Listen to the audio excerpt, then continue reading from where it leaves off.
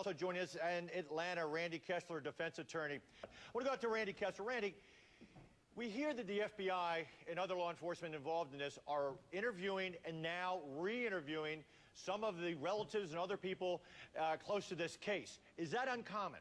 No, they need to interview and interview and interview until they get to the bottom line. You know, there's no reason they should stop until they see everything, everywhere, everyone. I mean, and everybody should be documenting what's said. I'm glad the police are being tight-lipped so that when a witness does make a statement, it's not because they heard it on our show or they heard it somewhere else. It's got to be independent and it's got to be original. And so they need to ask all the questions, and then they can piece it together and see what makes sense and what doesn't make sense. Absolutely. No, I think they're doing a great job. Okay, we found some items of interest. We're not going to tell you because once you get a suspect, a possible suspect, you bring them in, you start interviewing them, and they're only going to know certain things if they were actually involved in that case.